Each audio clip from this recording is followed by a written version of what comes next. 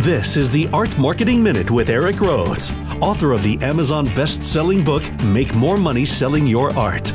In the Marketing Minute, we answer your questions to help your art career. Brought to you by artmarketing.com, the place to go to learn more about marketing. Now, here's your host, Art Magazine publisher, Eric Rhoads. Thank you, Jim Kipping, and thank you for joining us today. I am here. My goal is to eliminate the idea of the starving artist. So let's get right to today's questions. Here's a question from Brianna Moore. Don't know where she's from. Brianna says, when starting an art business, is it beneficial to belong to or join art societies? Why or why not?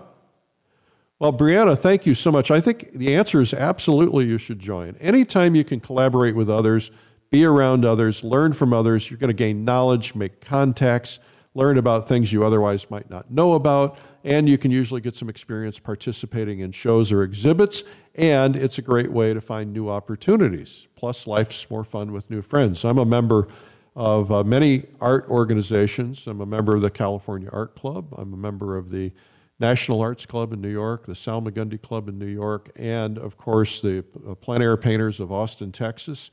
And probably a lot of other things I should join. I'm a member of the Oil Painters of America. And so there's a lot of stuff like that. And so it's nice to be part of national organizations where you can be in the shows, and also local organizations. You can learn what's going on. I think you're going to get a lot out of it. I highly recommend it. Next question is from, I guess this is an email because it's not a full name. It's Sarah 2000. Sarah 2000 says, should I ever give my art away? Well, Sarah, it's a controversial issue, and first I'd like to encourage you to listen to the podcast that we did with Barbara Tapp. She talks about giving art away and the benefits she receives from it.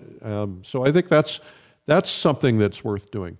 I think also if you're selling your work, then giving it away seems a little counterintuitive, but think about how giving something away might give you some leverage.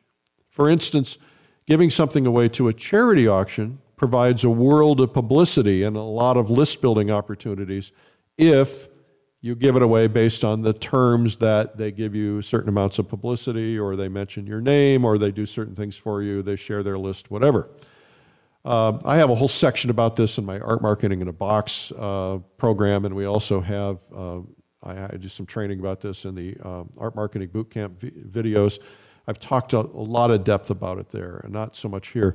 Of course, you can also do it out of the goodness of your heart, but you can also do it to create more leverage in other ways. So let's say that you're in a community gallery and your work is hanging in the gallery, and in walks Steven Spielberg, and he falls in love with your painting, but for whatever reason he doesn't buy it, he walks out. So you grab him and you say, Steven, listen, I'd love to give you my painting.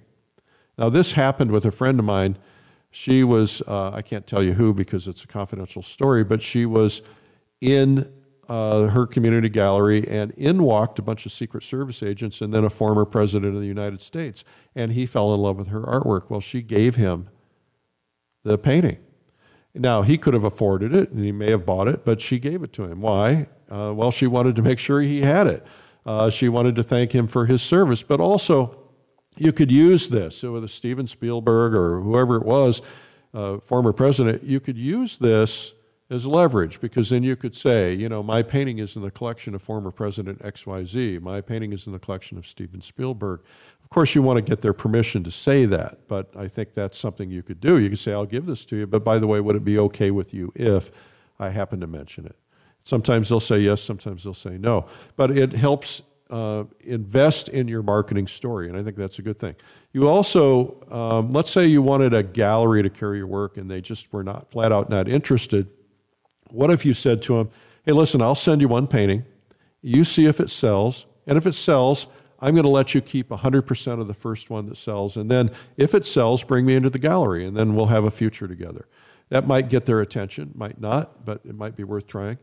And unless the painting doesn't fit the gallery or it's a piece of garbage, which it probably wouldn't be, then I think that makes a lot of sense. There are a lot of other ways you can get leverage too. So for instance, paint something for the CEO of a big local corporation. Send a note as a gift or ask to meet them, and then say, hey, you know, I'd love to do commissions for you in the future. A friend of mine did this, And what he does now is that company has him paint a landscape painting, and they give them as retirement gifts. So he's getting a few $1,000s for a landscape painting. That they're giving a nice retirement gift, and that way that painting is there in front of those people in their home, and it's a memory of the company that is appreciating them. So there's cool things you can do to leverage. Anyway, I hope that's helpful. Well, this has been the Art Marketing Minute with me, Eric Rhoads. My goal in life is to eliminate the idea of the starving artist and to help your dreams actually come true. So if you want to submit questions, simply email eric@artmarketing.com. And to learn more about marketing ideas, you can visit artmarketing.com. Thanks for listening.